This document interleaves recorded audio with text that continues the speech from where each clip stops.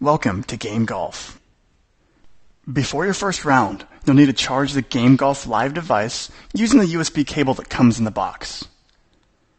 2 hours of charging provides 10 hours of on-course playing time. The tags do not require charging, so you can leave them in your clubs year-round.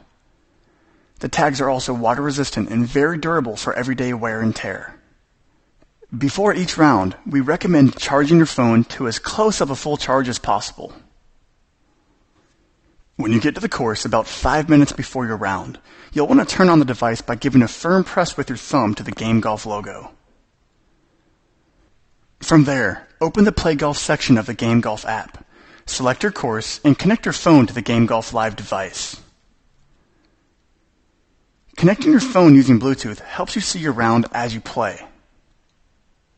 If there isn't a data or internet connection at your course, you can download the course map beforehand at home, or you can start your round using Wi-Fi in the clubhouse. When the round is started, you won't need an internet connection while you play. The Game Golf Live device uses GPS to track your location for each shot. For tracking stats and shots during your entire round, we use a system called tagging. For each shot, simply touch the handle of your grip to the bottom of the Game Golf unit on your hip. You'll know a shot is registered when the device vibrates and gives off a slight beep. If you can't remember whether you tagged or not, look down at the device and you'll see a green light that stays on for 60 seconds after each shot. It doesn't matter if you tag before or after your swing.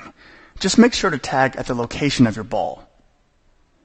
You'll find that it's easiest to build the tag into your pre-shot routine. As soon as you step up to the ball, the tag starts your routine, which acts as a mental trigger and helps you stay focused during the round. For chips and putts, take the same process. You'll find that tagging while marking your ball or before taking practice swings is really simple. Make sure to tag your tap-ins as well. Our system automatically detects when you start and finish each hole, so all you need to do is tag each shot and we'll do the rest.